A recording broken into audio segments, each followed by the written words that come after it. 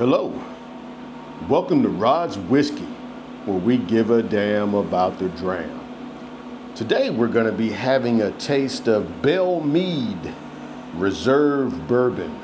Again, that's Belle Meade Reserve Bourbon, coming in at 108.3 proof. Again, this establishment is out of, I believe, Nashville, Tennessee, part of the Nelson's Greenbrier Distillery. Belle Meade Bourbon Reserve, 108.3. Let's give it a taste.